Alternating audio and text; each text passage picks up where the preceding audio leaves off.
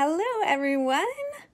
We had a surprise yesterday morning when we walked into the Skansie house. Our beloved kelp crab had molted. So that meant that she had grown and was moved into a larger shell that she made. And so we have the molt here.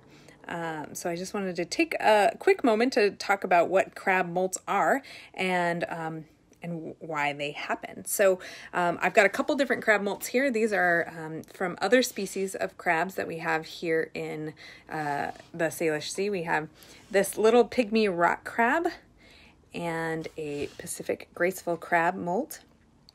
These older molts are very stiff and sturdy, whereas the fresh molt from our kelp crab is still very flexible, and I can still pose her a little bit.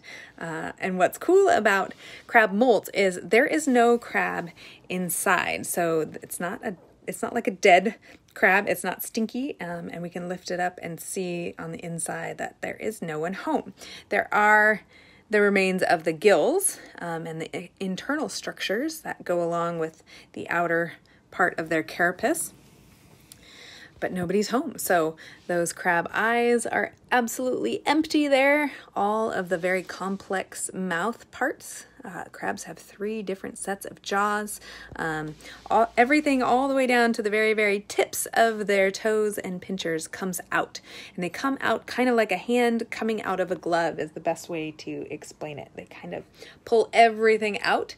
Once they do that, they are soft and squishy like a marshmallow. They're very, very delicate and very vulnerable during that time period. So I won't be showing you our molted crab right now because she has puffed up with water and she's hiding in the tank, kind of waiting. She doesn't really realize she's in a safe place in our tanks where we don't have any predators. And so her natural instinct is to hide and wait about 3 days or so until her shell hardens. Our shell here will stiffen up as soon as it's dried. So right now it's still kind of wet. We have the ability to kind of pose it however I want, but it shows us a little bit of the flexibility that this crab species has compared to, say, our Pacific graceful crab. They are a much less flexible crab. They can't really reach above much more than their antenna on the front there. So these crab molts came from other crabs that we have had in our touch tanks. So the Pacific graceful crab, when they grow, and they tend to molt yearly, although really it's determined by their growth. So if they're growing a lot, like a younger crab, they may molt several times a year. Graceful crabs get mistaken for Dungeness crabs very often, but the thing to look for is this little tiny notch that's beyond the widest. That's the surefire way to tell. Also the size. A graceful crab will not get to the same size that a Dungeness crab does, but they are both in that cancer crab grouping, which is kind of your typical crab shaped. This other crab is also called a cancer crab.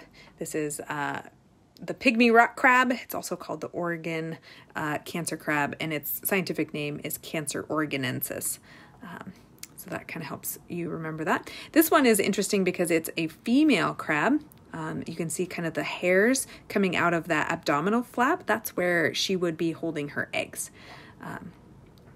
I can tell that it's a female also because even though these pinchers seem quite large compared to the males, they are a bit smaller. So male crabs tend to have much larger pinchers. So on our kelp crab here, this female kelp crab, her pinchers are not much wider than her legs. But in a male kelp crab, they will be sized up a bit. They also tend to take on more of a red coloration in the males, whereas the females are more kind of drab colored and blending in. A molt also gives us a close opportunity to view like the complicated mouth parts of this animal without interfering, right? You would never want to get this close to a living crab, especially because these pinchers are very, very sharp. So kelp crabs are more omnivores. They can eat kelp and other seaweeds. They can also scavenge and eat dead things, and they're not above catching live food if they come across it. So really more opportunistic, and they have more cutting pinchers. So really a nice wide opening so they can grab really, really large things. And it's interesting to note that the top portion of the pincher moves, not the bottom. So the bottom is fixed to the rest of this kind of forearm section, which is kind of a cool observation. On our other crab species, so on the graceful crab, they are more crushing pinchers. So they are able to crush through other animals' hard external skeleton like this. And they are a carnivorous species, although they will eat some algae, so I guess that makes them omnivores, but kind of more all-purpose crab claws, whereas this species is going to be picking up small items. So rather than kind of tearing or cutting like the other two, the pygmy rock crab just kind of picks up the smaller things that there are to eat. And most crabs are pretty opportunistic, so they will take advantage of whatever is there. So I will try to do a broadcast next week once our crab has hardened. It takes about 3 days or so for them to harden up. But the next time I'm in the office, I'll do my best to show you our newly hardened kelp crab, and we can take a look and see just how much larger she got. They can get up to like 30% larger as they grow, which is the whole reason why they have to molt. So crabs that die of old age are crabs that get stuck in what's called terminal interphase, where they're no longer able to molt and they can't get out of their shell, and they simply grow too big and suffocate, which is kind of a terrible way to go if you're a crab. You either get eaten or you suffocate in your shell. But they can live as long as a decade for most of these species, which is kind of cool.